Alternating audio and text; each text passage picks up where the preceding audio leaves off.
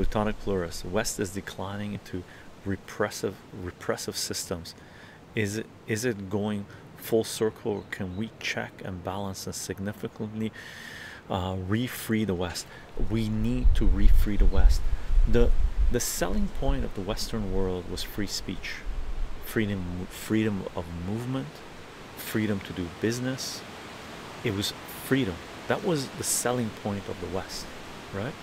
If the West is going into full, complete tyrannical government, right, centralized power, and it's collapsing economically, then why the fuck would you want to stay in the West? You could go to another tyrannical power that is rising economically, right?